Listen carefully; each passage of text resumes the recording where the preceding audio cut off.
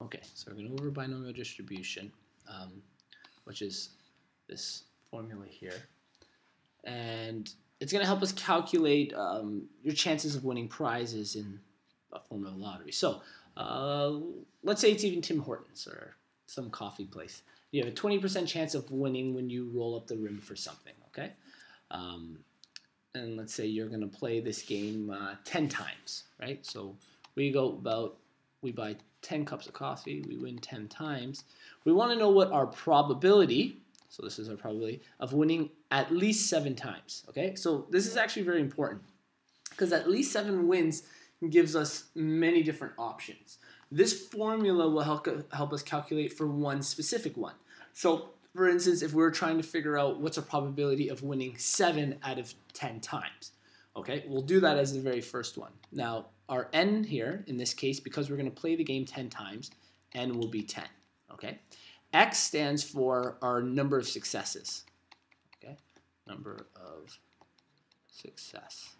Well, in this case, we're talking about 7, so X will be our 7 in this case. And the rest of the things we just kind of fill into our formula. Oh, sorry, we also got to figure out probability. Our probability of success, that's what P stands for.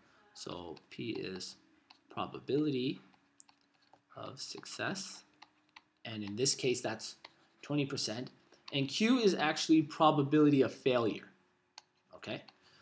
Probability of failure, which is essentially 1 subtract P. So if P is 20% or 0.2, what is our probability of failure in this case? 0.8. Yeah, exactly. We just subtracted from 1. Good. So let's put this into our formula here. The probability of this event is such that we have 10 trials, right? So it's a 10 combination.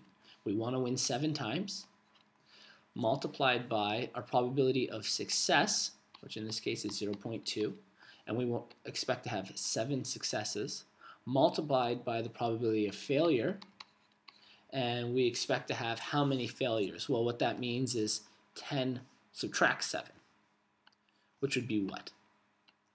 Yeah, so we could rewrite this as really just saying expected to have 3 failures in this case. Okay, so it's the exact same formula. So I'll write it all out in one step here. So do you want to calculate that combination for us?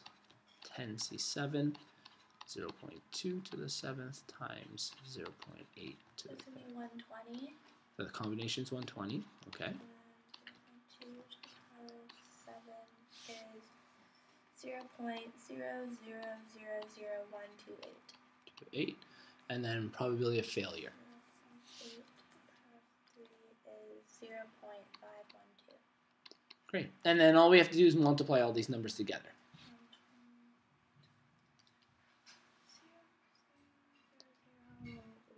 What was it? 2.5?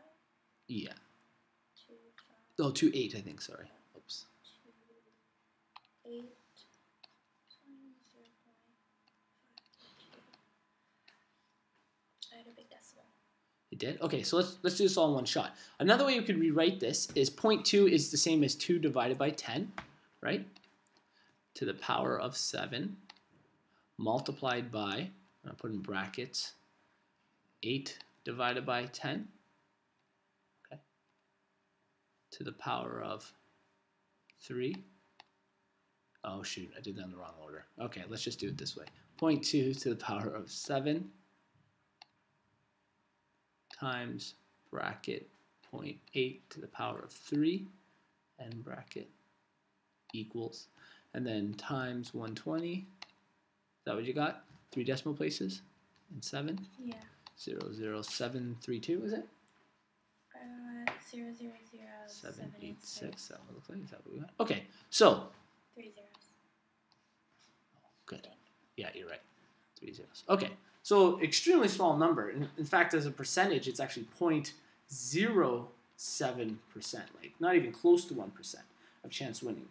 Now, that's only of winning 7 out of 10 times. This says at least 7 out of 10 times, which means we're going to have to take these probabilities. So here's one of our answers.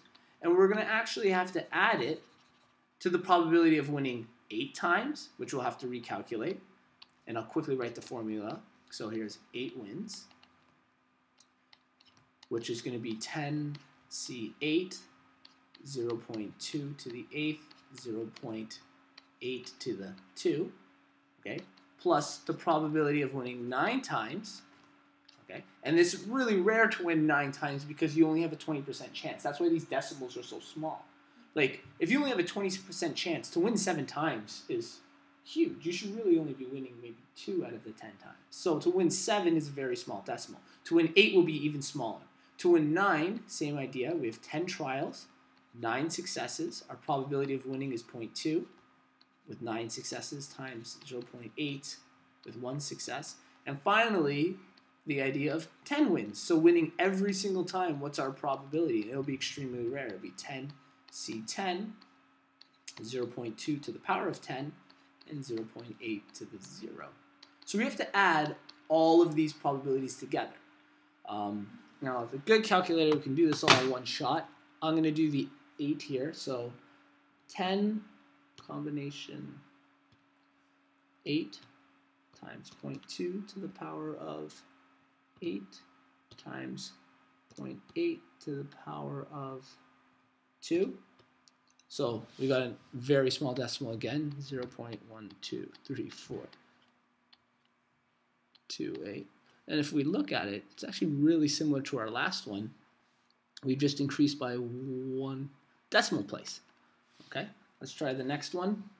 10 combination 9, I know you can't see it on here, times 0.2 to the power of 9 times 0.8.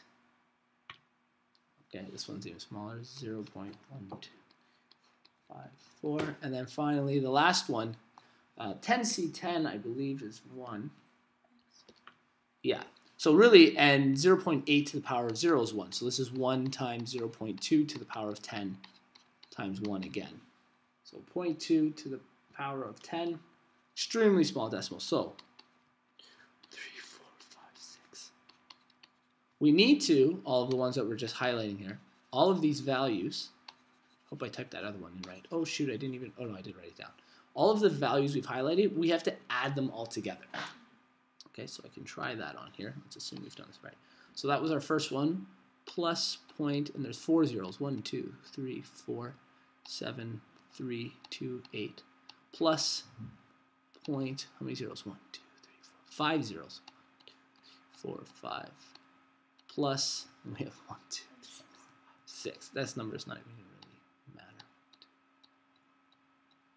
1, 2.